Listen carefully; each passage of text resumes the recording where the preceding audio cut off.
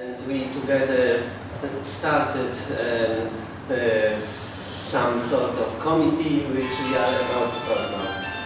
Yes, because the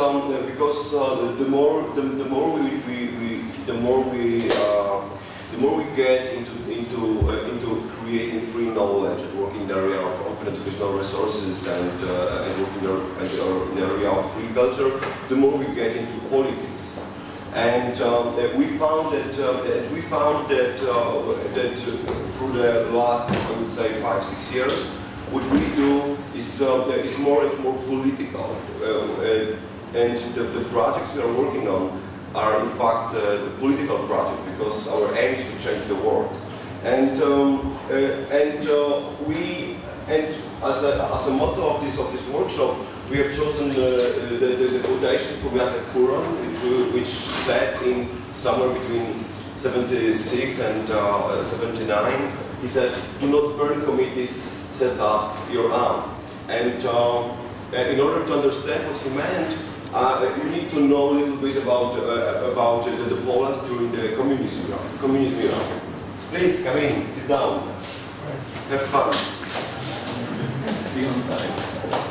So you need to know a little bit more on what Poland was like in the communist era. So Poland, as you probably know, is a country of people which love freedom, and Poles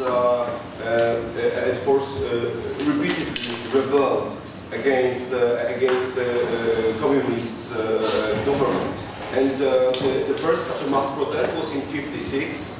And it kind of set up a cliché for how the mass protests during communist era will look like. So there were people gathering, and there was a local party committee burning, then there was soldiers and tanks on the street, and there were people killed, and then for the next 10 years nothing will happen.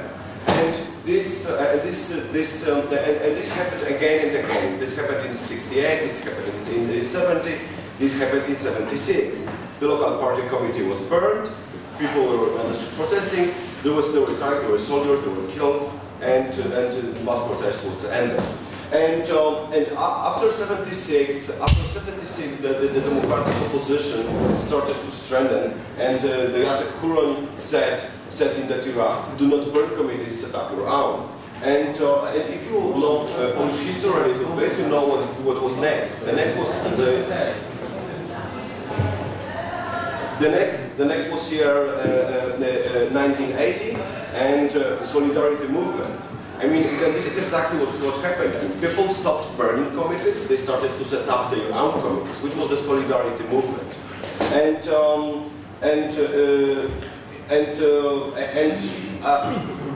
then was this policy. I mean, this way of making politics proved to be successful, because in 1989 we had the round table, and in July '89 we had the first free elections in Eastern Bloc countries, and that was it worth remembering that the free elections in Poland have been more than half a year before the fall of the Berlin Wall. So it was really ahead of what was happening in other Eastern European countries. So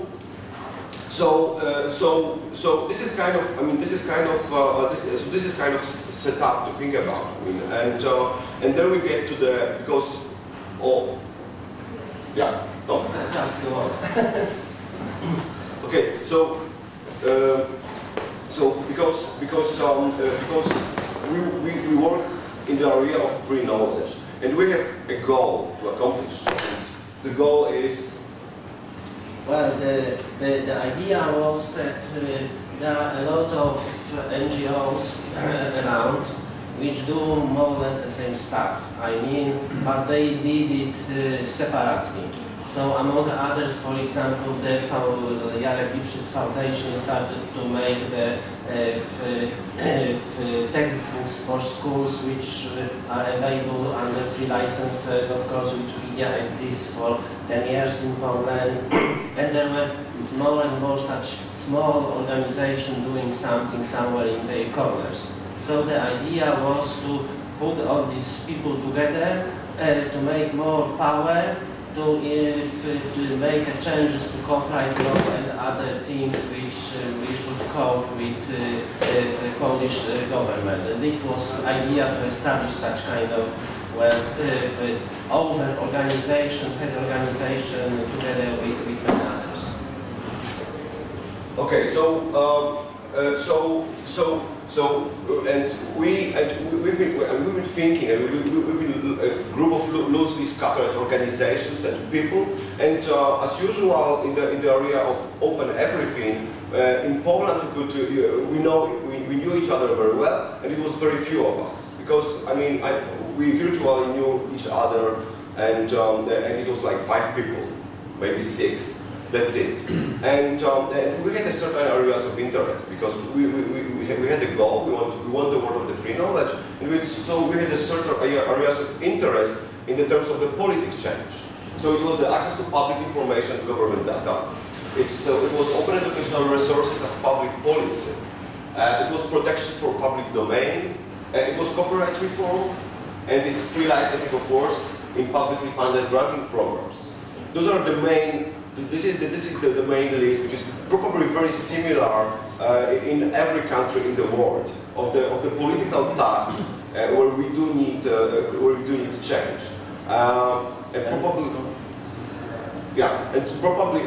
you can add something to this list. Probably maybe you can add the privacy, and but this is the general grid.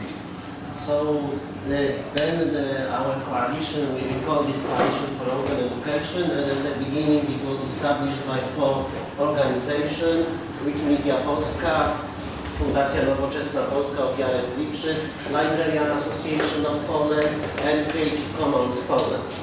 And these 4 organizations started to advertise the coalition, and more organizations join us.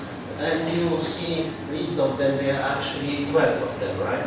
And there are not only NGOs, but also 2 universities. There is one of the best technical university in Poland, the Academy of Kraków, and then there is a computer super center of the University of Warsaw. And there is also Orange Foundation, and this is foundation which provides grants to produce free content under CC BY license. What's interesting is that Orange is the biggest Polish telecom right now. So this is quite impressive. Yes, and there are of course assets of many organizations about which we are not enough time to say. And what we achieved, it was we have a financial support from Open Society Institute grant, which is actually founded to Fundacja Nowoczesna Polska, but it's for our coalition. Okay, so our approach. We started in 2009 as a coalition, and our approach was I would say bidirectional. The first area of work, it was the work in the field of influencing public policy. So we organized the conference in Polish Parliament. That was the first task of the coalition. And this conference was quite successful. It was more than 300 people attending with several representatives to Parliament. It turned out to be that organizing a conference in Parliament is very easy. I mean, it's not. If you know how to do this. If you know how to do this, but basically you have to find one supporting representative, and to be a leader of the conference. So what we do from the very beginning, we screen any new changes which are proposed to the law, and we are taking active part in discussing or raising the points and creating media buzz about things which are harming the public good, or media buzz or about good proposals we are trying to introduce. And another important task was working with media, and this was very important. We organized, we successfully pushed the idea of public domain, organizing every year Public Domain Day in Poland. And this year it was the first time that actually the Public Domain Day celebrations have been not in just Warsaw, our capital, but in 3 different cities. So the idea is spreading also locally. And I think that this widespread celebration of Public Domain Day are only in Poland and Italy. In other countries it's not such visible. And one thing we would like to have you think about is that maybe this is the way we could organize yourself in other countries, because it's very good from the because the Public Domain Day is a perfect event for media, because on January 1st there is really nothing to write about in newspapers. So if you have such an event and you have a list of important writers getting into the public domain, you are sure to get published with this message. And this way you can really introduce people to other problems related to free knowledge. So this is what we do in the public. And the second area, which was very important, was getting out of the ghetto, because for years we've been living, we virtually knew each other. We lived within the same group of people, and it was very hard to find, to school, to teach other people, so they can join us and they can take their tasks, especially that there is more work that we can handle.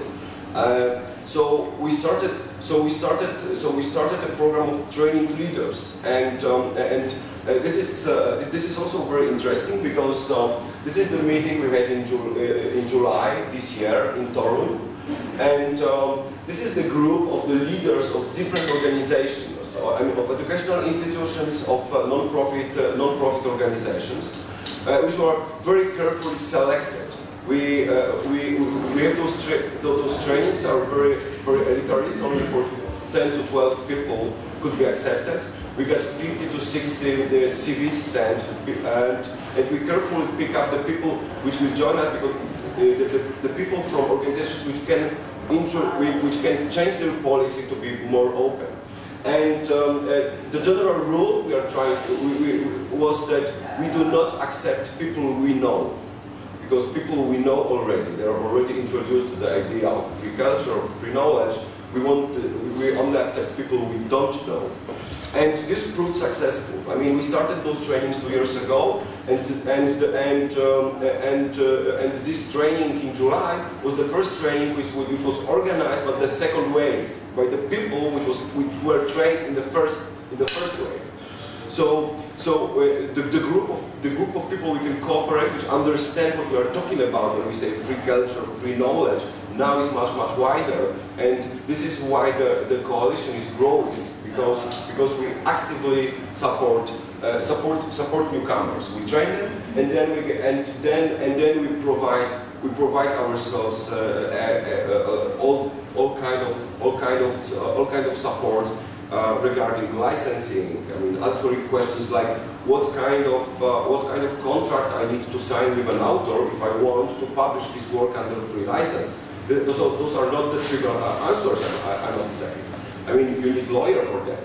And so if you have support group, it's introducing an open policy to institution becomes easy task, and when it was before, it was a hard task.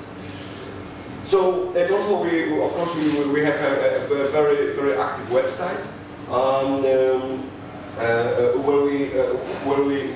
which we update twice or 3 times a week with news about all things related to open educational resources and free knowledge.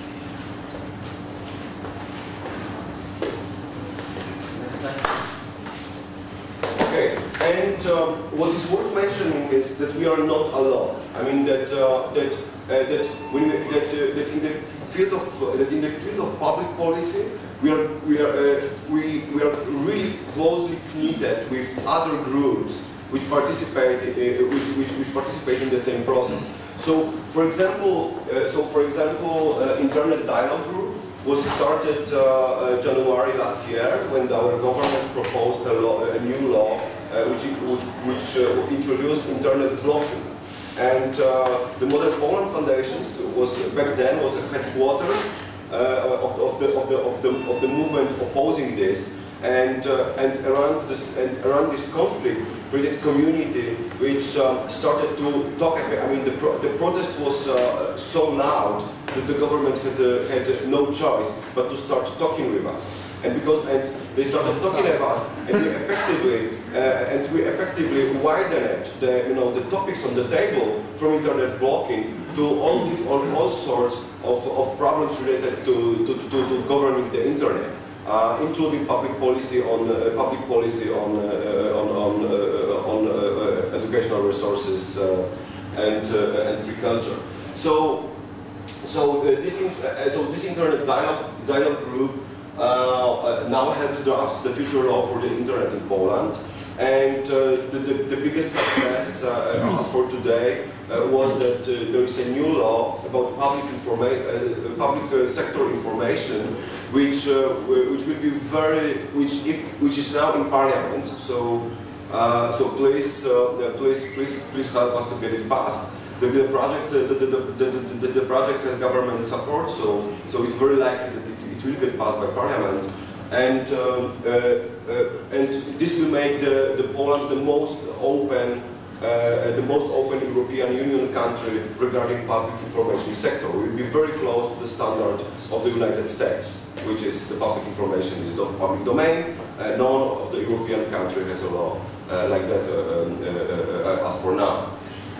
So there is another group which is very active. Is the group called Obywatele Kultury, Citizens for Culture. This was group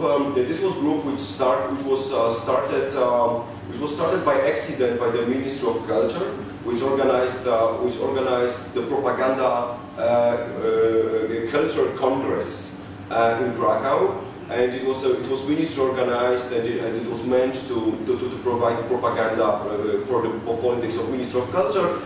But if you get 2,000 the brightest minds in one place, you're surely getting things out of the control, and because people started talking, they started to communicate. We set up mailing lists very quickly, and this movement, Citizens for Culture, forced the Ministry for Culture to completely change their public policy. And instead of cutting the budget for culture, they were forced to almost twice the budget for culture in Poland.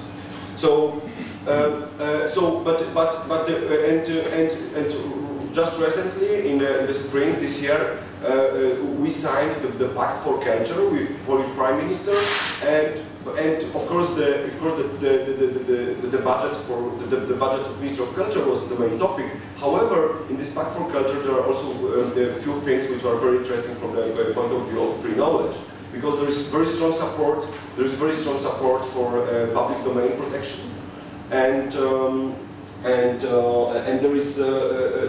there are solutions for libraries and archives, and for digitalization, and probably all GLAM session attenders know what that means for Wikimedia. And but there is also some support for models for free license. And those groups are really closely connected and very good communicated, and we are working together to make the change. And the result of all this effort was the announcement of Polish Prime Minister, which made its way to Slashdot. And then another was all information funded from public sources should be available as public property, free for everyone to use it as they wish. And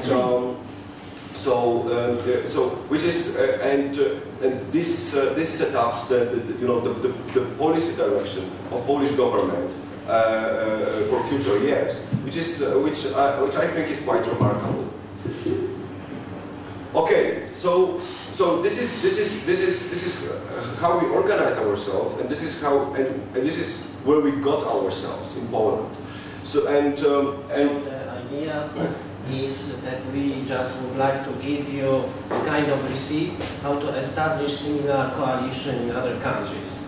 As we know, in many countries there are some problems which are specific, some are similar with Polish one, but anyway, having such a coalition we believe is really a good thing, and probably vast majority of people here are from Wikimedia chapters or from Wikimedia movement in general, so we have already a network all over the world which could start such coalitions.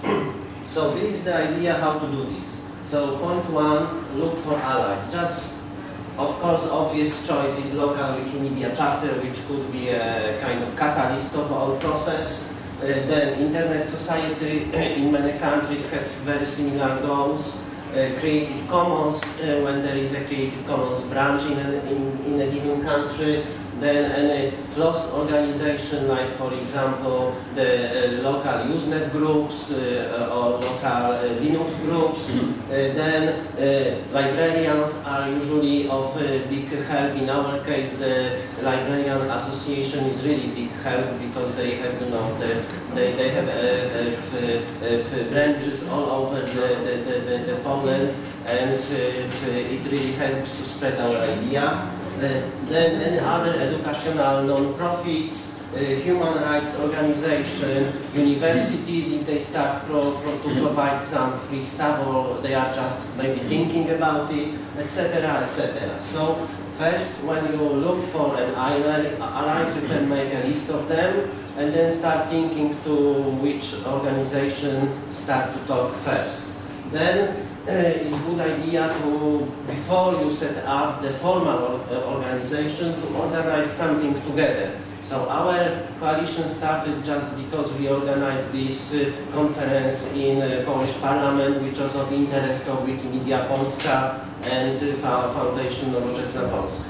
And you can make a conference, but if it's too complicated for you, you can just set up a meeting to ask people from other organizations to come to talk, or you can try to organize a workshop with them, whatever, to start doing something together. Then the point 3 is to start to teach others, I mean to create tutorials, for example, how to use free licenses, not only in Wikimedia context, but generally. Then what is public domain and how to use public domain, and when you issue on your website or in printed form such kind of material, so you can then spread them to other organizations.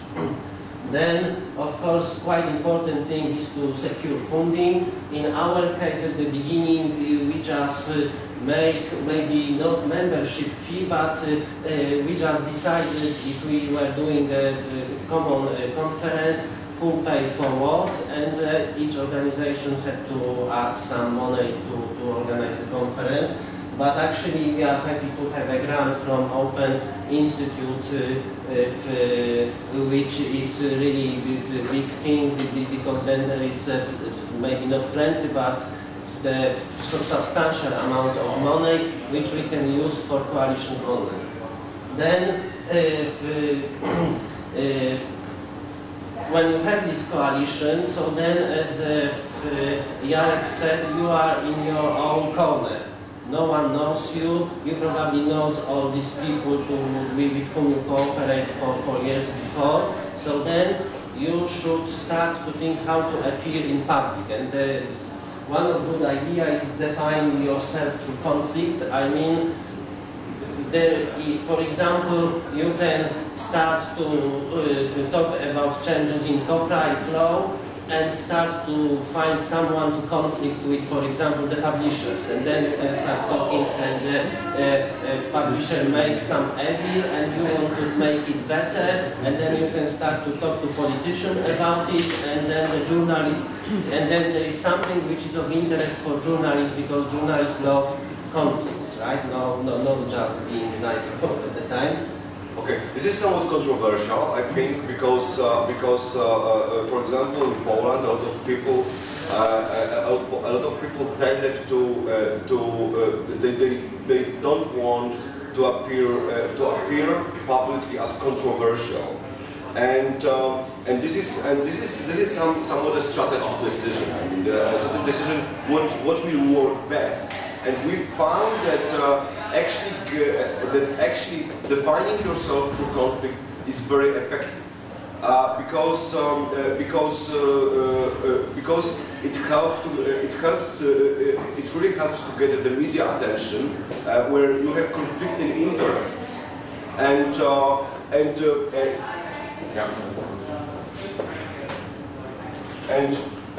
this was somewhat accidental that the Internet Dialogue Group, for example, started with this with the protest against Internet blocking, but this really helped to raise Internet Dialogue Group into the position in which the group was able to talk with the government as partners, not as people asking for something and no one knows who they really are.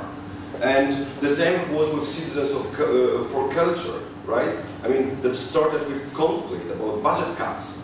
And this elevated the Citizens for Culture group to the position which allowed it to discuss also the protection for public domain. So, yeah. And then finally, what you should do, you should of course communicate yourself, which means you should set up some meetings, write to TV station, broadcast your tutorials and some information to other NGOs. Go to various conferences, not only conferences which are really very of scope of you, but even to scientific conferences or to conferences about open culture, anywhere where you can go. And then you can spread your idea, and then usually if after such kind of broadcasting, some new organization can come to you. Okay, so before we get to the we have like 10 to 15 minutes, no more. How much time do we have? Is there anyone?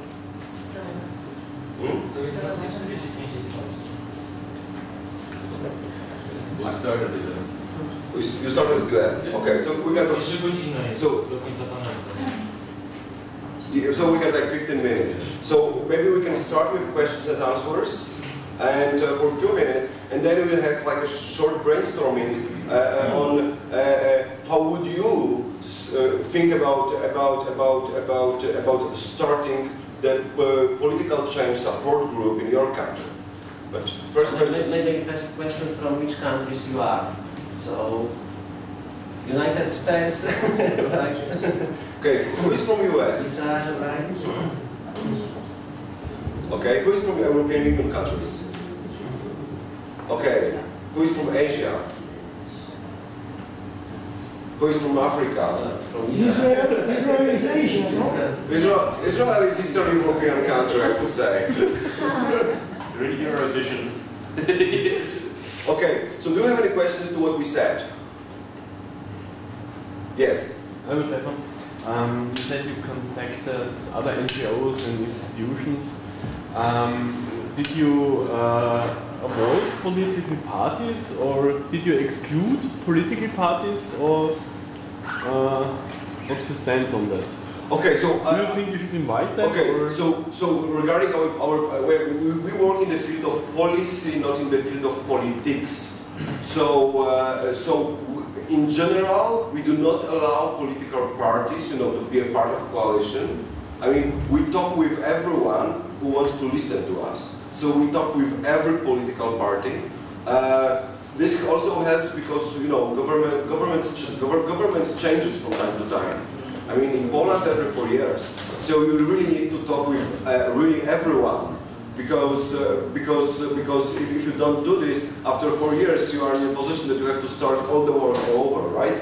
So this is the way we also the organizations which create we have a common goal. The goal is public funding, public availability. I mean, public funding means free licenses. This is our goal. This is our policy. There are very different organizations. There are very different political views on different topics. I mean, we really don't want to talk about, I don't know, abortion. Yes, because this is not what is our goal. And probably different. So different members of the group have very different political views, from far left to far right, and of course a lot of in the middle of that. But we don't talk about it. We share a common goal. We talk with everyone. We do not allow the other political views to influence the working of the coalition. What is good to do, for example, is to look at your parliament, for example, and I don't know how it is in other countries, but usually it's like that in parliament there are commission for this topic or another topic. And for example, in Poland there is a commission for copyright law, which works constantly. So then it's good to look at what MPs are there and who are maybe those to whom you can talk because they seem to be more open than others. And then this is the good choice, not thinking about from which political party they are. Of course, the most influential are always those from the leading party, but you must be careful not to be attached too much to the current leading party, because after several years it might be big pain for you when everyone thinks you are too connected with single party. I would even say that it's very wise to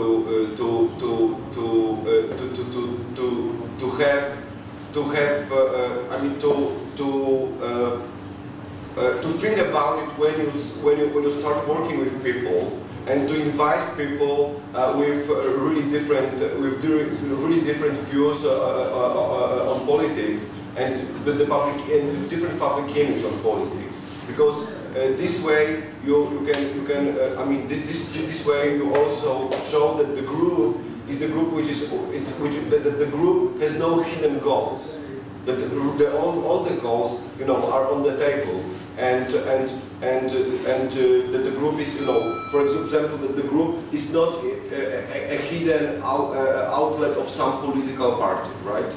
And moreover, when you speak to politicians, they behave differently, when they are journalists and in public, and different when you just sit in a room and talk with the person. So even if this person is in fact your, enemy, because he or she has a different point of view. For example, he just supports the publishers and hard copyright.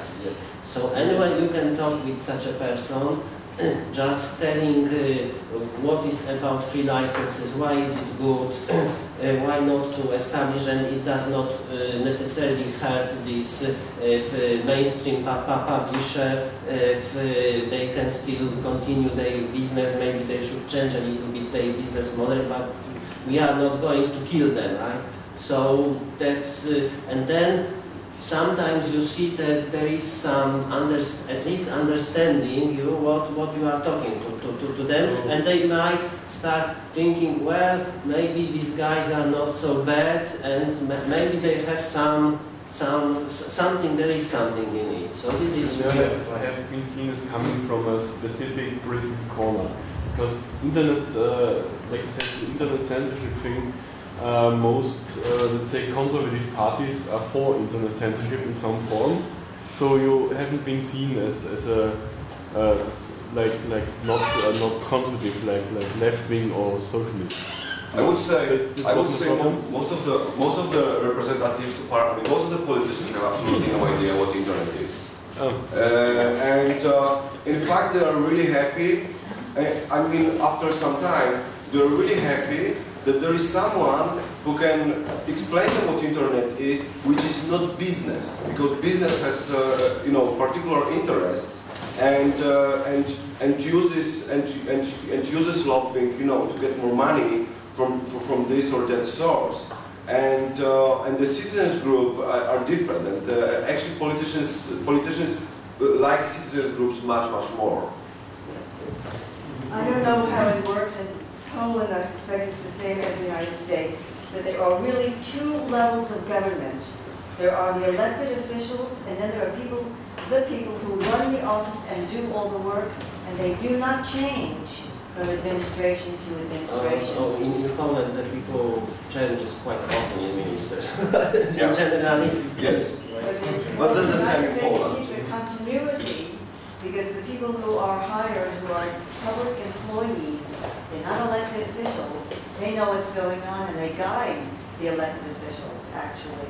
And so they are the ones that are very useful to talk to when you want to get some bug planted in the politician's mind, because it doesn't matter which administration is in power. It's the same under people. Yeah. I mean, in Poland there is a set of the governmental employees who stays, but usually on lower level, and from almost middle level to top level, they changes completely after the change of government. So it's not like in United States or in France, when there is this corps of the governmental employees. No, in Poland there is something like this, but it's very weak. And the people who make decisions are in fact goes even on the middle level. They are changed after the change of government. I mean, of course, there are people which like that on in the ministries and especially on the local level. But I mean, on the federal level, it's not really like that. On the local level, it's much more stable. However, I mean, my personal experience is that if you want to make a change, you need to talk with a top brass, which makes decisions. If you want to keep something intact, it's better because these public servants which work on the which are not top brass and which doesn't change, they work for continuity, and they are very reluctant to push change, from inside of the public policy body. The change comes from outside through top brass. That they are usually afraid of doing any serious decision on that. They just follow what the top management tell them. Decisions, but about presenting ideas. Of course, they don't. Yes, of course, that support helps, and we've been trying doing that, and we've been trying. I mean, these proved to be not effective because we started actually in 2009 after the conference in Parliament. What we did, we made a training for the workers in the Ministry of Education, and this was, completely ineffective. It was lost effort because they came. They had 2 days long course on what open free licenses are and what are open educational resources and how they can save government money by switching to open educational resources model, and nothing happened. And we've been much more successful working in a way we described before. Yeah. In your core group, what's the fraction of paid staff and volunteer? Okay, so basically all the policy work is done by volunteers,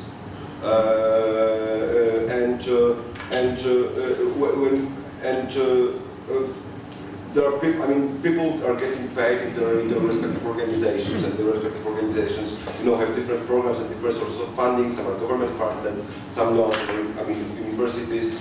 And no one is getting paid for working for coalition, except and this was the important, and the coalition secretary, this is the hired person, which keeps tracks on everything. I mean, because the leaders and the leaders, they don't really have time, because they are also managers in their own organizations. So there's a coalition secretary, which is getting Bennett and makes things done, and there is one person for updating the website and writing stuff. I mean, also this really helps because the leaders, they usually don't have enough time, for example, I mean, they have enough time to to tell someone what should be written, yes, but not enough to write it themselves. Okay? To be clear, the coalition is not a legal entity.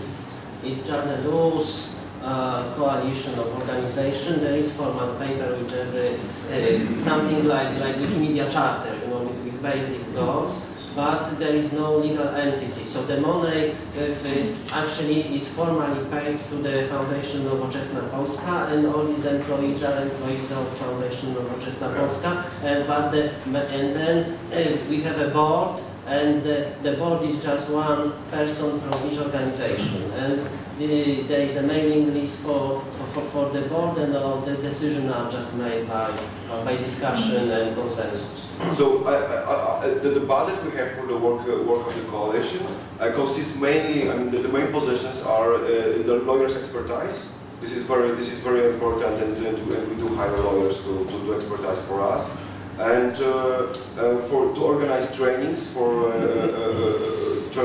leaders of other organizations. This is because we find it really important, and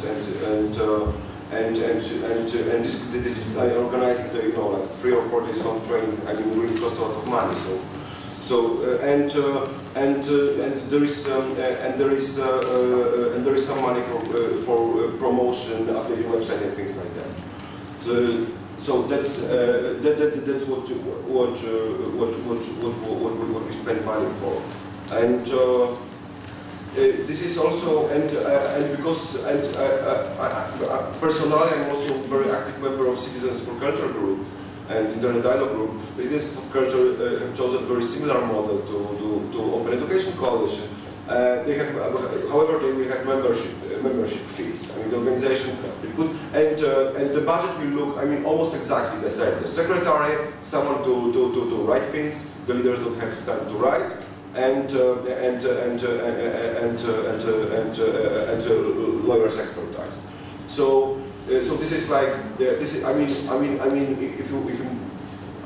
it seems that it's just the things you need to have when you work for policy change. Okay, we have very few minutes left, so let's start the real workshop. Okay, and what we think could be helpful is to brainstorm a little bit what kind of allies can you envision if you want to make a policy change in the. Sorry. It's going to be very short. Yes, I know. Yes, I know. So, please. The newspapers. Newspapers. Okay. Media, right? Educators. Educators. Educators, you mean who? The teachers or informal education? Yeah, activist teachers. Activist teachers? Okay, I will add to media bloggers. That was very important in the very beginning to get the message out of the door. I mean the buzz on different websites until we get with the message to the mainstream. For me, the big surprise in coalition was the librarian association. No more talking. Okay. Brainstorming. Who else? That little. What does it say? It says educators, teachers, media bloggers, right? And activist teachers. Maybe say newspapers and not just media, so it's more concrete, different to electronic media as blood. Okay. Senior citizens. Senior citizens. They have the time, they can volunteer, they can help. Yes. No, in Poland there are in fact several citizen retired person organization. Maybe we should talk to them. Who else? You? Prisoners. Prisoners. Why prisoners? They have a lot They of want to time. be free. They're all Okay. I found this disturbing, but this leads me to the one ally which is usually omitted when we think about free culture politics, which is human rights groups.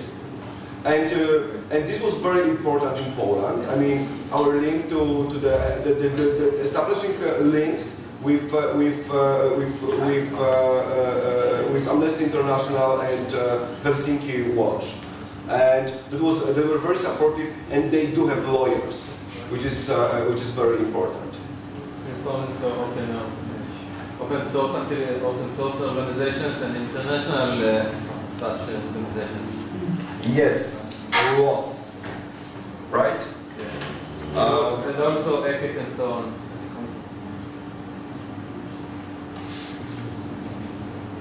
Okay, who else?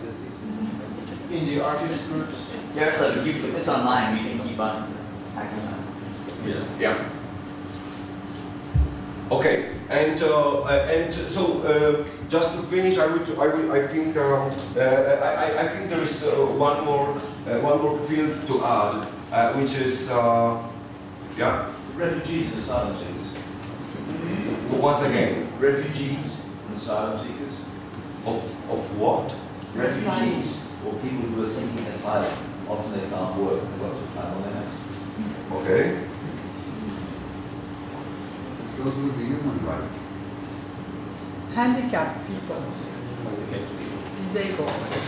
No, we have one handicap. I mean, there's people organization. Yes, this is very important because free knowledge is very important for very important for handicapped people, and it also gives you a lot of arguments when you talk about it with politicians. Open access movement. Open access, yes, libraries.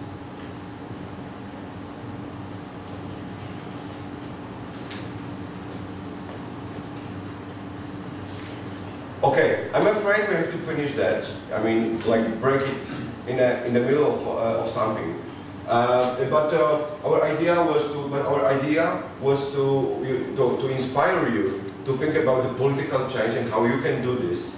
And we hope this task is somehow accomplished. And we would like to thank you very much for participating. And we would like also to invite you to the speech on political change, which will happen like in half of an hour in which room? In the No, there are no rooms in Cinematech, which could be part of, I think, a nice follow-up for what we will be talking about today. Thank you very much.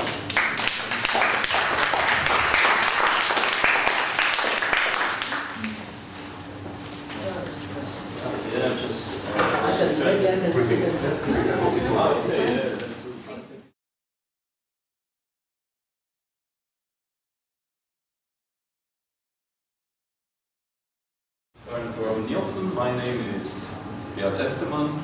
We both work for the Bern University of Applied Sciences, which is, together with 10 other organizations in Europe, running a research and development project called Tavor. Tavor stands for Third Age Online. The goal of the project is primarily to get older people, to get more older people active in online communities. So that's a quick overview of our workshop. Like, first part was spent on kind of presenting preliminary results, first insights from our studies, different kinds of approaches, and in the second part, we would like to gather your experiences, to discuss questions which come up when you're listening to us, and also discuss how in the future we're going to be in contact with people running similar approaches in different countries. So the first slide will be about the project TAO. TAO stands, as I said, for Third Age Online. We are focusing on two primary questions. How can we stimulate more social interaction among older citizens in online communities? So to integrate them in these communities, to enhance their social relationships thanks to technical means. And the second big question, which is particularly interesting, I think, for Wikipedia, is how can we use this growing reservoir of older people to boost collaboration in communities. The project has two main goals. One is to develop measures and to develop and spread measures to actually integrate older people in communities.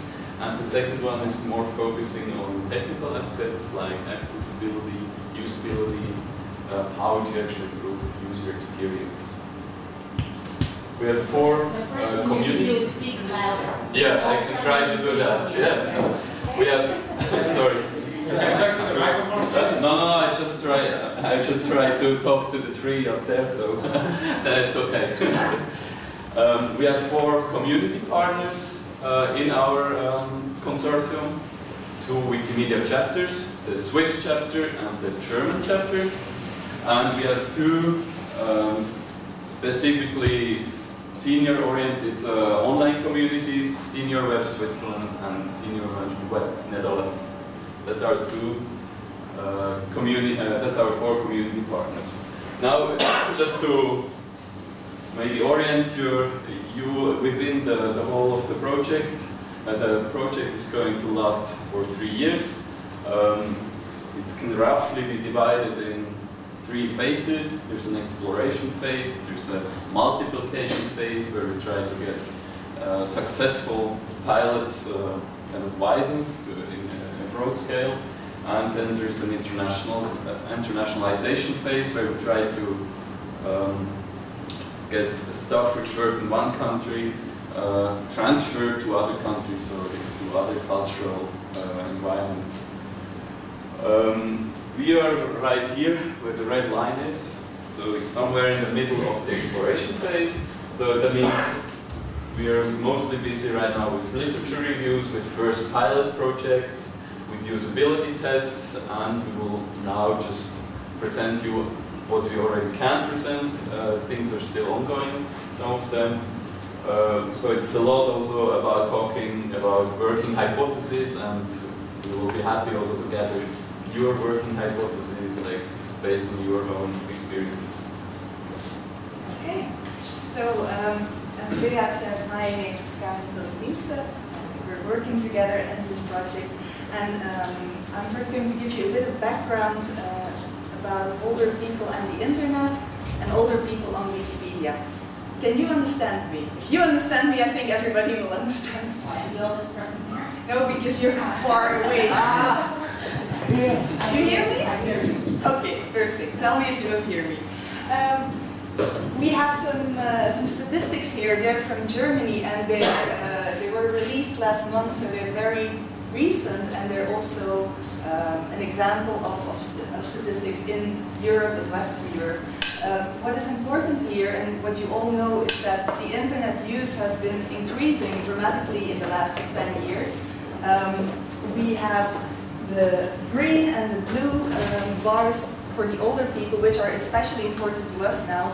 Now you see the oldest group, like 60+ people, have been rising in the use of internet from 8% in 2001 till 34% right now. And also the other groups have been rising accordingly. Just to tell you, of course, if 34% of the 60+ people are using internet right now in Germany, in Western Europe, that means that 2 out of 3 are not using internet yet. So that's actually still quite a long way to go. Can you clarify on the previous slide, please? Yes. Below the graph, what are the 8%, 32%? Yeah, the 8% is the group of the 60 plus years, and the 32 is the 50 to 59%. I just put the numbers under it because it's quite hard to see in the bars. You understand? Okay. Yeah, next one. So, after the older people on the internet in general, we would like to tell you something about the older people on Wikipedia. Now, this is a slide with a lot of numbers. There are two things that we actually want to focus your attention on. And the first thing is that there are very few older people on Wikipedia. 95% of people using Wikipedia is younger than 50 years old. And the remaining 5% is for everybody older than 50 years old. People older than 60 years old represent not even 2%, it's 1.8, I think. Now the other thing that is important is that although there are very few older people on Wikipedia, they're actually quite active in contributing. They're, we would say, at least as active as the younger people. You can see that here. So the group from 10 to 49 years old, there's 30% people who contribute to Wikipedia, which means that they edit or they write articles of their own. In the group 50 to 60 years old, it is almost 36% that is actively contributing. And in the oldest group, it's almost 32%.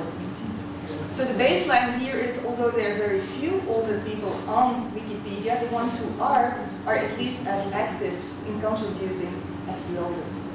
I want to read the number that of that 5995 in the central column, 35.8%. I'm sorry, I don't hear you. I try to understand what 35.8% is a percentage of. Is it a percentage of the number above it, the 5995? No, that's like the 100% would be the people between 50 and 60 participating in the online survey.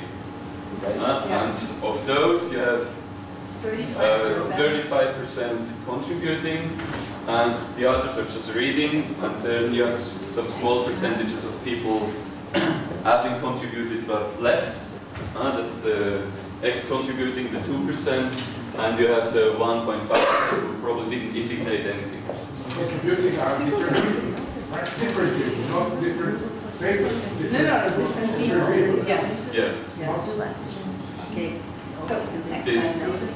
I think what you said was 36% of those who answered the survey who used it.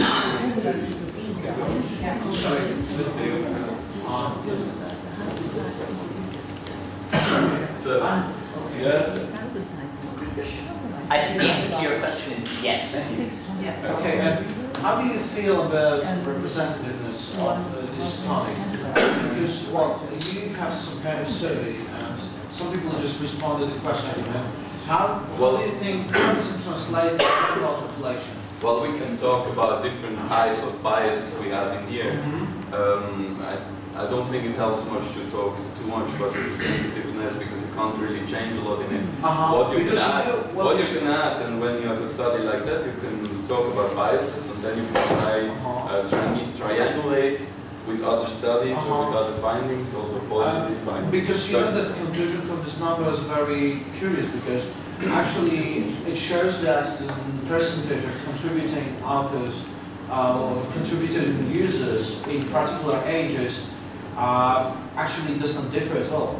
So it would mean that the older people don't have any problems with Wikipedia, MediaWiki, things like that. They have they don't have bigger problems with editing than the younger people. And actually, I don't really believe in that. So we will go on about that question of yours like further. So I would suggest that we go on. This is something we will address, and we'll be happy to hear your suggestions about that in the feedback part. I'm sorry, but maybe I don't get the figures, but we have roughly 100,000 contributors, and we have roughly 400 million readers. So that's something like 0.001% of people are contributing. So why do you write here that 30% are contributing and It was just on Wikipedia users, not on Wikipedia readers and everything else, right? Yes. So that's why here. Like the survey, it's biased towards people who actually have an account in Wikipedia. It's only the one who answered the Yeah, and decided to answer us. Users, you mean have registered users of Wikipedia? Yeah. There is a primary bias, of course. So why should it just be a registered user? Probably lying in the fact that some people registered but never contributed. There's a primary bias, of course, like you would have in the general user survey, you would have a bias towards persons regularly reading, regularly contributing, being much more likely to answer, already to be served the survey and to reply to. So you can't really kind of say like if you take this as an absolute number, it's not going to be right. It's not 30% of all the readers who are actually contributing. But what you can do, you can compare the shares among age groups of those who have actually taken part in the survey. There were also there was some evidence as well that the teenagers in particular answered the survey much less than people. Hello. So. Was there evidence that? Yeah, this is based on answer to surveys, right? Yeah. So there's also the problem that usually people 40, 50 tend to answer survey much more than, for example, teenagers. So this 30% is weird. But how many surveys No, are answered? but that's the answering the survey. That's just that line, huh? Got it. So you had 175,000 people answering a certain. Yeah. Okay. Yeah. So I And out suggest of we these, just go on with 95% younger than 50. Exactly. Okay. So why are these older people that we're talking about and that there's definitely a lot of discussion about, which was great in the last part, why are they interesting for Wikipedia? Well, first they represent a huge group. Like already 20% of the people living in Europe right now is older than 60%, and this is of course going up. So this is a huge group of people. They are possible contributors. Most of them have worked their whole life, have expertise on certain subjects, so they would be interesting to become a contributor. They have a long time perspective. Older people are generally more inclined to see their voluntary work as really a part of their personality, part of who they are. So this means that they're in there for the long run. So they have long-term perspective, and they're very enthusiastic about Wikipedia. We're running in the project, we're running a couple of classes for older people to get to know Wikipedia, and they're always filled very fast. Like older people are really quite interested in getting to know Wikipedia, and some of them want to become contributors and editors and stuff like that. So they're interested. So that leaves us with, we think, two scenarios for the future, and Beat will tell you more about that. Yeah. So we have seen a growing number of older people in the internet. That's something which is kind of happening. We have seen that probably, I mean, we can still go on after the workshop discussing about this, but there's probably not much difference between reader, contributor conversion among the age groups. And third, there are several reasons to say that it's probably useful for Wikipedia to attract more older people. So we have kind of two scenarios. One scenario is to say people are using internet, older people are using internet more and more. There's just a time lag. They will also discover social networks. They will discover online communities. They will acquire all the the abilities, the capabilities to use them, so they will finally end up also using Wikipedia and also contributing to it. We just have a time lag, there's nothing we really need to do about it. Scenario 2, there's need for action because older internet users will not automatically integrate into this community. We can think about different reasons for that. We can say like latecomers always have a harder time integrating in an already existing community, which already has set rules, whatever. And the second argument would be older people have different requirements. They have particular preferences or needs towards sociability, with regard to usability, and so on. So personally, in my role as a public entrepreneur, like running this project, I would obviously rather vote for scenario 2. But as a researcher, we also we also keep in mind always scenario 1. It's this kind of counter perspective. And I think that the world is not really white or black, it's something in between. There are certain aspects of the development we want to bring about which will just happen because of the time lag. Some things will easily just come about, but we have also to look out for certain aspects which actually represent considerable obstacles in the way of older people, or also women. That's the whole discussion we had also today, like some people are focusing on older women, so it's also a gender distinction maybe that we have to look at. What are the most important obstacles which we have to kind of take out of the way from within the community? Okay. Next slide, please. So in this next part, we would like to tell you something more about the motivations of older people to get on Wikipedia and the barriers they have to get on Wikipedia as well. Now, first, something about voluntary work and the motivations that people have.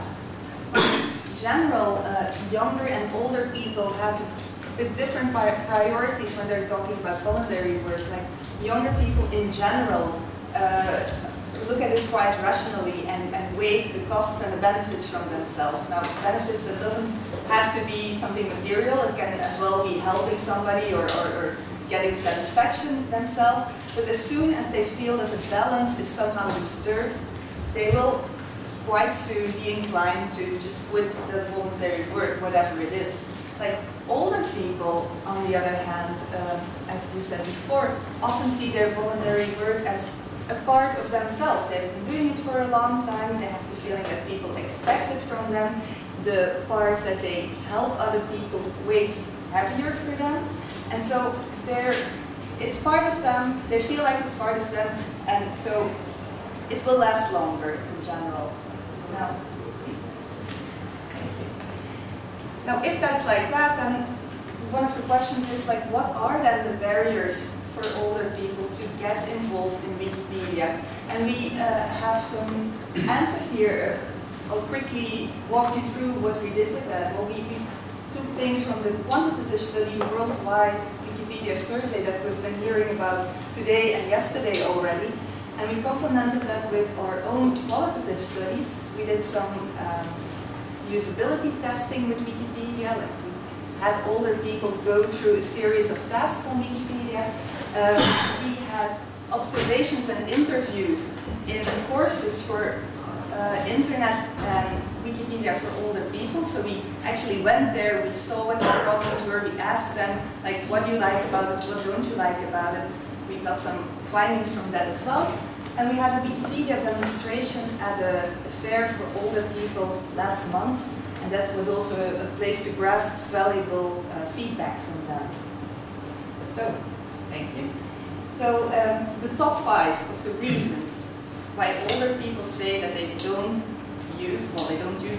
contribute themselves to Wikipedia, it's actually, well, most people say, I'm just happy to read it. I don't feel like I absolutely need to write something myself. And something else that we heard quite a lot was, well, I would be interested to write something, but I don't feel like I have enough information to write them. There was this older lady saying, well, I know quite a lot about everything, but I don't really know a lot about anything specifically. So she felt insecure about writing on Wikipedia. These were the two main things that came out there. And other reasons are, well, I don't feel comfortable editing things that other people wrote, or I'm not comfortable with the technology. And also people said, well, I don't have the time, because they experienced it as a very time-consuming thing to write something on Wikipedia, or to add something, or to even edit something on Wikipedia. So these were the reasons, main reasons why they said they're not contributing.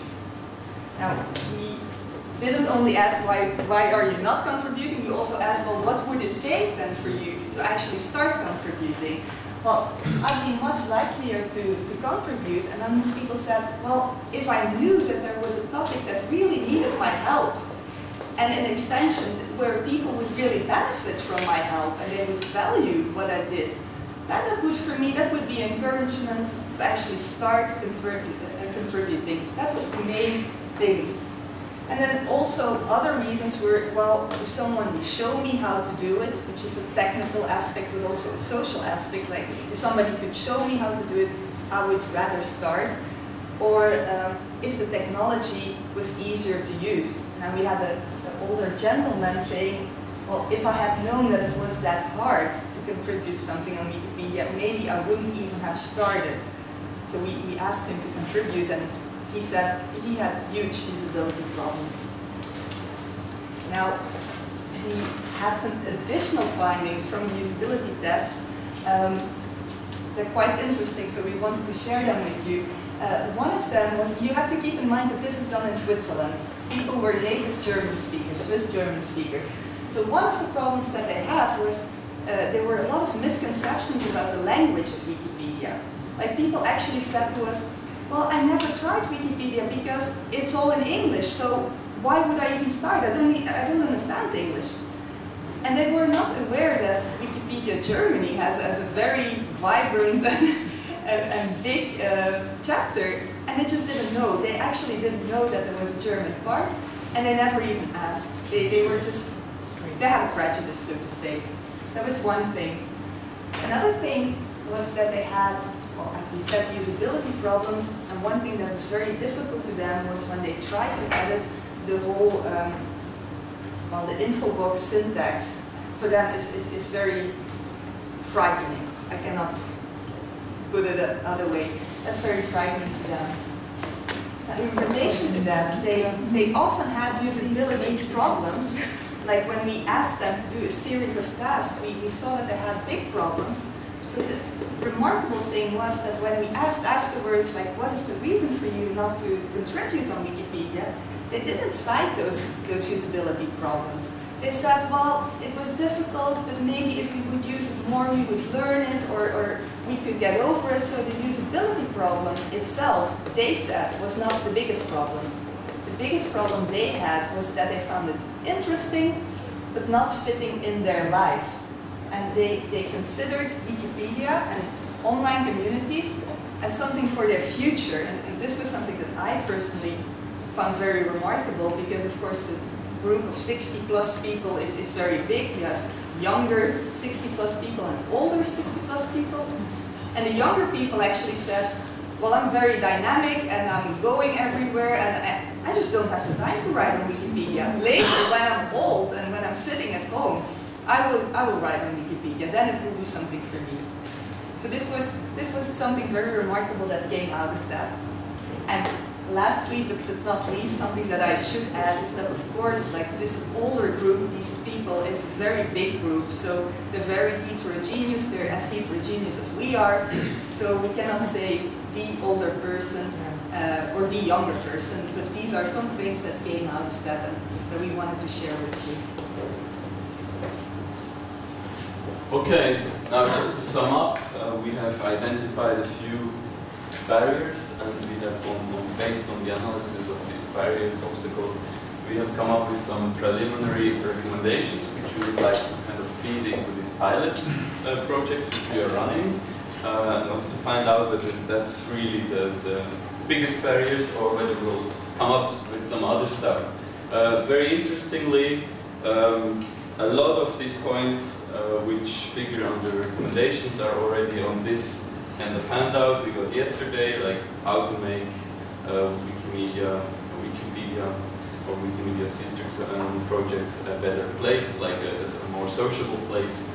And one we also got is the difficulty of editing in a space where there's text mingled with syntax. So like the WYSIWYG editor movement, like what you see is what you get, that's something which we expect will really ease also the task of older newcomers. So we have the barrier of insecurity about their own knowledge. It's not really clear that their input is needed and wanted. So what we recommend is, like, first familiarize them with the idea of collective authorship. They might be startled to get feedback or somebody writing in their text as soon as they've published something. At the same time, they feel a bit uneasy editing somebody else's text. So it's a new concept, you have to get it across first. And the second point is to show them easy ways to contribute where they can putting in a little effort based on their previous experiences, get to some positive experience contributing. That's very important. Then the second barrier, insecurity about technology, lack of trust. One approach which has been existing already for a while, maybe it's not always obvious for people that such a thing exists, is the sandbox, where you can just try out, play around with code, see how the whole platform works. Then the second one is to kind of provide help from warm experts. It's very important to have this personal relationship aspect in this support. It's also, for us, it has turned out to be very helpful to provide the support by peers, by other older people who are already online, so they don't have the excuse, oh, it's only for young people, I'm too old. That's sometimes an argument they have, and you can easily just circumvent it by talking to them via older people. Then the online mentoring program, it already exists in a lot of different language versions. We will have to look closely into it, whether the mentoring is actually taking place in a way that fits older people. What we found out by introductory courses is that talking to older people, you have to slow down a bit the pace. Especially because some of them still already, I mean, they still have problems also just using internet and the computer. They're not like the 20-year-olds, they haven't grown up with internet, they haven't grown up with computers, some of them. Some of them are around already, have been around on the internet for a long time, but some are kind of new users, and you have to adapt the pace. Yes. No, not yet. Well, it doesn't matter. I can sorry. And it's important to show who is behind Wikipedia. So give it a human face. Because that's something I think the chapters, the different communities have to work on. Like, kind of present newcomers a human face of Wikipedia. Then there's, sorry, there's a need for appreciation. I think we all have it, but some people are kind of need it a bit more. Some people can go through a lot of criticism without stepping back. But what we found is that a lot of older people making the first steps, having the first successes, they need to get some appreciation back, some positive feedback. So we have to find ways to provide positive feedback, even if they are not 100% perfect in their first steps. And then there's the other barrier Karen has mentioned before. It is very important that the new activity fits people's life, like the rest of their life. Life is not only about Wikipedia, and it's important to kind of create links between their other interests and their work in Wikipedia. So kind of one approach is not to talk to them as senior citizens, but to talk to them as members of historic societies, of whatever, hobby clubs. So kind of take this kind of approach. Link Wikipedia activities with social interactions in real life. A lot of older people are just looking for social contact. That's quite funny. We're also present in a shopping mall in Switzerland for internet courses, general internet courses, photo courses, and there's a stand where people also can ask questions, and there are a certain fraction of people who come there regularly just to talk to the guys at the stand. So you also have these people who are maybe feeling a bit lonely, who want to have social interaction, and it's a good way just to kind of bring them together and maybe think about how they can contribute together. And what is very important, and I think is kind of happening almost automatically now, but maybe we can enforce it also a bit among the older population, it's very important that people above 50 or above 60 contributing to Wikipedia receive kind of support from their peer group. I've talked to people who have been around for quite a long time already on Wikipedia, among 50 plus. They often say, like, I have no friends who is actually contributing. A lot of them, when I talk to them about my activity, they find it strange, they can't understand it. So it's also maybe a job for public relations to kind of, among this fraction of society, kind of get people used to the idea of volunteering in an online community, working for free knowledge, and so on. So this will kind of encourage a lot more people to actually take the step and do something actively if they receive recognition after that in their own peer group. And the last one I mentioned is make it easier to edit. Like, it has become a lot easier. I think a lot of things have become a lot easier about the past years. But it seems that new complicated stuff is always adding up. So, I mean, it also at the same time it gets more complicated to edit. You get more templates, you get a lot of codes. What we saw at the stand at the senior fair was that people they click on the edit button, for example, of their community, of their town website, and typically there you have on the right side you have an info box, but they're actually trying to edit the text on the left side. But if you click on the edit button, the first thing you see is the code for the info box. Yep. So then you have to scroll down and find the place where you're actually trying to edit. So that's already, for the very first time editing, that's an obstacle. So if you can kind of reduce these first time obstacles, I think it will be easier kind of to drag in a bit more people. And as the last recommendation, I kind of always repeat it everywhere, is that try to take the perspective of those who you're trying to integrate. So in the project, we're always trying to kind of get both perspectives, like getting perspective of the newcomers, but also to get the perspective of the volunteers, of the existing community. And you really need both to understand these processes. You can't just argue reason from one point of view if you want to be successful. So user-centered design, user-centered approach. Yeah.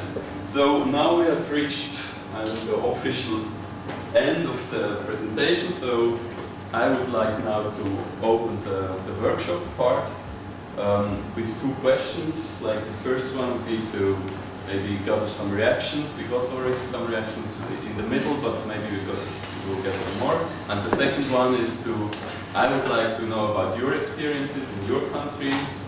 I would like to maybe discuss how we're going to share our experiences in the future. I think we have to get something going like the the school program, or like the GLAM, like getting different chapters who are experiencing with older people to kind of share their Gentleman has already a question. Yeah. Well, actually, generally speaking, you have touched on all the relevant points.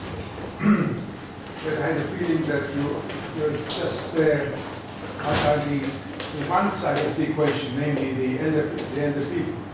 Because the most important thing is, of course, the relationship between the mentors, the editors, and the others. But the potential is huge. And we live in an era where longevity has extended, and the retired staff of universities, hospitals, scientific institutions is huge, enormous. First of all, these potential groups should be approached.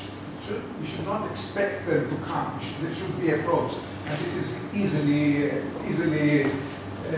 done, because you can get to this, you can approach them. Then the second point is they are intimidated. We are intimidated. I do not, well, let me talk about myself for a second. I do not belong to the age group 60 and older. I belong to the group of 70 and older. And I'm a contributor to Wikipedia. And when I started it, I was intimidated, because it all depends on the approach of your mentor and your editor. Because you have sometimes a feeling, how do you call it, the gray revolution? Well, some approach it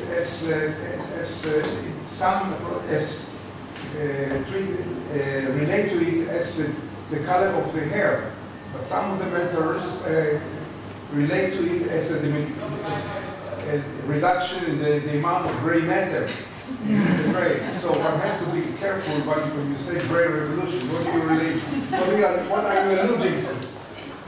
Now, because when I started writing, and because writing is nothing, because we are all used to, I come from the academic and medical field, and there is no problem writing. And then one gets, what did you do? Why don't you use a sandbox? Thank you very much. And then, why don't you go and take the templates? Just look at the templates. This is the barrier. This is a barrier, because don't forget, in our age, the digital revolution took place when we were there. We actually introduced the digital revolution into our institutions without initiating it, without inducing it. But we are the ones who introduced all these technologies to the universities and the hospitals. I served as deputy director of one of the biggest hospitals in the country. You can see it on the beach near the medical school here. And I remember when we introduced the archive, the digital archives in radiology departments, we had to send all our physicians and clinicians to workstations, hands-on workstations and workshops in order to adopt all the new technologies. The same is true for Wikipedia. The mentors should be very empathic, should be very tolerant, should explain slowly, and don't just take the template. But sit down and look what you do, because that language is a unique language.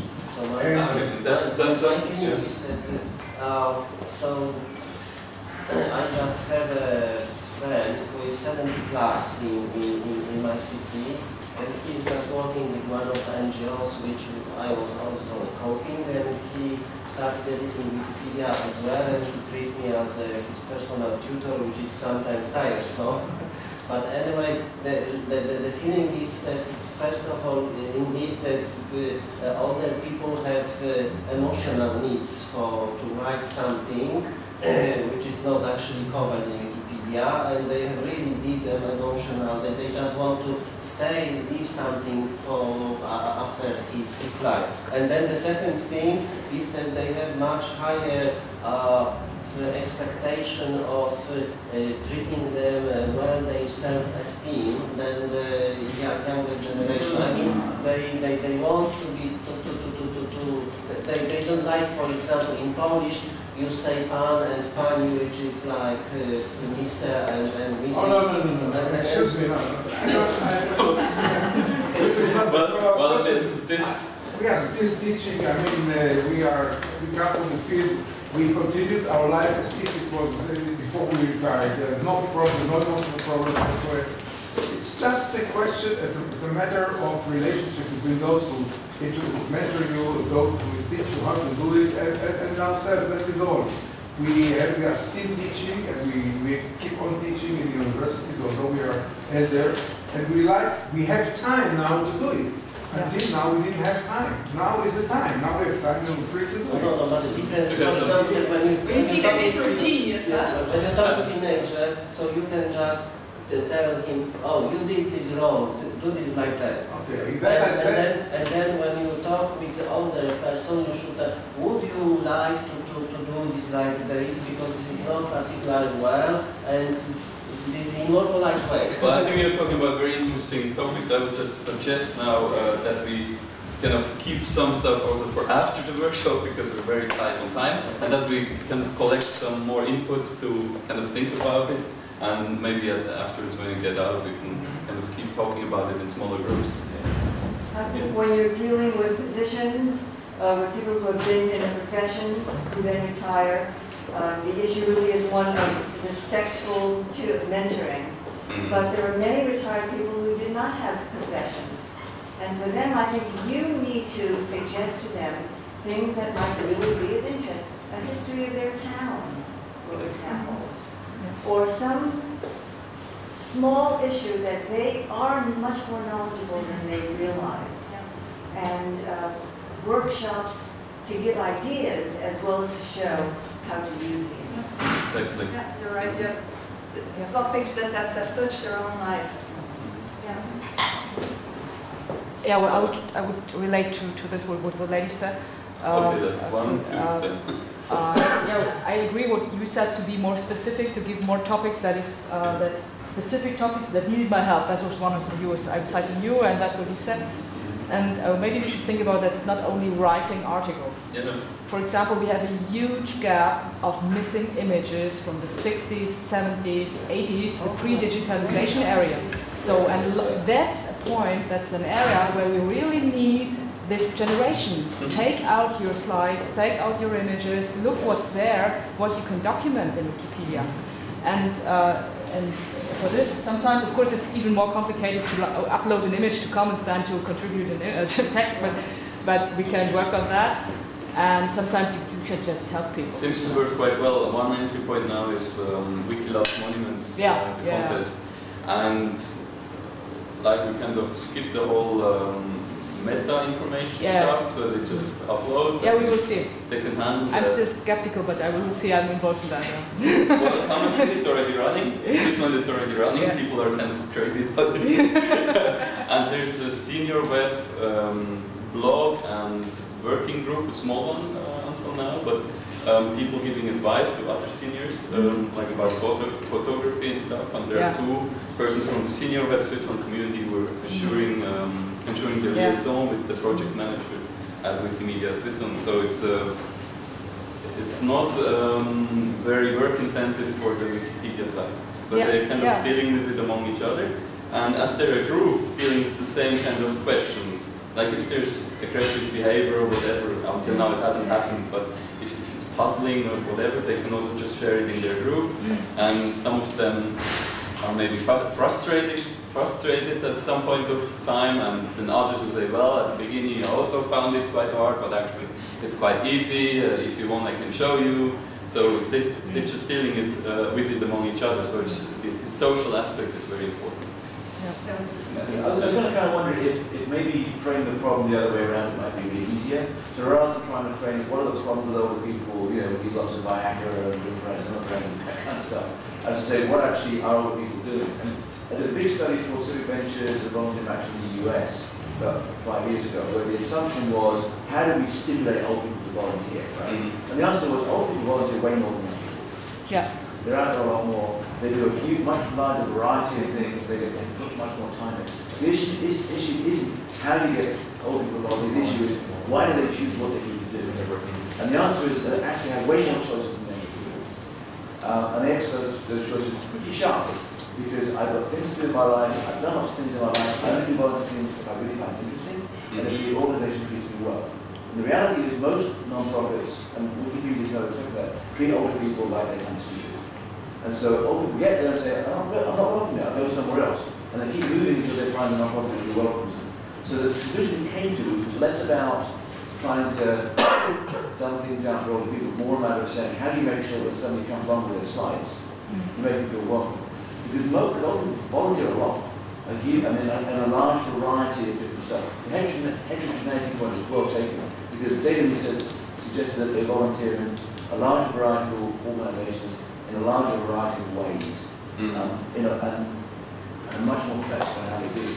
So there's a huge amount of effort that's there if you can tap into it. And you can also say the same about the gender topic. Women volunteer a lot, usually more than men, but they're less likely to contribute to the Wikipedia, so we have to think about that. There are also ways to draw people in, aside from very daunting things like write about the history of your town. Why don't you just focus on small tasks, like say, okay, there are misspellings, accept the misspelling. The images are on the wrong side of the page. There are empty paragraph breaks. Little things that somebody can do automatically without thinking, I have to be a great brain. And that way, I think one task leads to the other. When they have one thing down pat, you go to the next thing. But not to have this, I have to write an article, or I have to edit somebody else's material. Not everybody is willing to do that. And also, there are so many small tasks to be done. Just break down into smaller portions. Well, the assumption is you're dealing with someone who wants to do something. You shouldn't be about telling people you have to do this and you have to contribute. I assume you're talking about people who would like to contribute, who don't quite know what to offer, don't realize what they know, and don't know how to do it. But I don't imagine this is about making people feel obligated to do something they don't want to do in personally. No, I think what often happens is people are interested in contributing. They're being told how one possible way of contributing. They try it out and say, it's nothing for me. So actually the point would be to really show them a whole variety of possibilities of contributing. Because people are all different. They have different personalities. They have different interests. Some of them want to really put something like a self-realization thing, and others would just like to sit 1-2 hours per day doing something useful. It's not important that it's been seen out there, just do it. People are all different, and we have to kind of try to talk to all of them, and that's a big challenge. There are two more questions, I think. The lady there was first. Gillian, I think, was very early. She was first. Yeah. I don't think those two things are combined, and that can be overcome by making clear the range of tasks that there are available on Wikipedia. And I don't think it's downplaying to do some of the simple tasks, because it's a really good way of learning the craft that is more difficult. So, for instance, it's about editing, but this emphasis on writing is different from editing. Editing is editing something that's already there, which is a lot easier, and it teaches you, and then after that you go on to creating. It's the same as no original research. When you're actually writing your article, it feels very much like research, because you have to find something out. The real difference is you're not making any original conclusions. That's the difference. But if people knew that you can be a Wikimania or a Wikipedia or just, you can write or you can edit or you can correct, you can choose. I don't think that's it's not diminishing, but it's a good way to start. If you know that you don't have to write something original, and you don't even have to write text, you can write comments. And you feel terrific because you know that you fixed it. And it gives you, you get a sense of achievement and contributing to this. And after you get more confident with the technology and the research, you can ignore the info box. Once you discover that you can ignore the info box, then you can go on and do other things. But I don't think it's clear enough that you can contribute value in a range of ways. And that's why those terms are fantastic. That if you want to be a Wikifairy or a Wikignome, I think it's brilliant that you can have a sense of self-respect from being a good wiki gnome, or I know people who create lots of new articles with nothing in them.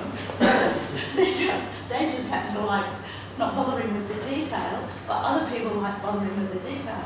But it's not known that it's okay to be a detail person or a not detail person. And I think that's one of the best things about the project is you can, but whatever way you get in, the skill base comes from that engagement, and it doesn't matter where.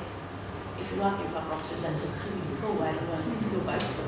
Well, there are a lot of things that you can do on Wikipedia, like the ones who were lucky enough to be in Mandela's presentation yesterday. You have a beautiful overview of all the tasks that people can do and make that part of. It took me ages. I didn't realise there were so many, and that there's a strong emphasis on writing new articles. And as I say, that's quite daunting. To write a new article is quite daunting, or even to write great big chunks of an old one. But to fix one first, you then think, oh, this needs to be. So we'll take one last input. Yeah. Okay, this is about the same topic, and I have to say that I agree that motivation has to come first. Like dealing with a specific group of people that you want to edit in Wikipedia, you cannot just assume that they want to contribute. You have to find the people that do have some motivation, or you have to find the motivations for the people to actually contribute. So, starting with the hometown, for example, with the hobby that pre-exists would be a good point for that. Putting emphasis on the social gratifications that Wikipedia gives could be a starting point. Just, I think you have to think about the motivations that people have or could have first, because that is what makes editing Wikipedia attractive.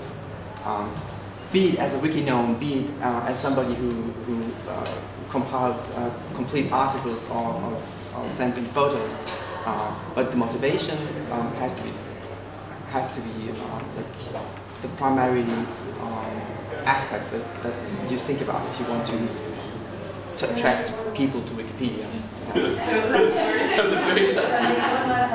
Sitting isn't good for you.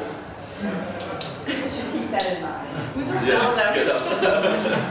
So who is interested in sharing experiences? Who is interested in having some action directed towards older people in your own countries? So just talk to me or talk to us, and we'll find ways to share that. I think we will at some point will also move things on the outreach wiki. My best memory was a talk in Antwerp, in front of the community of French-speaking people there. And of course, this kind of club is on average 60 years old, right? And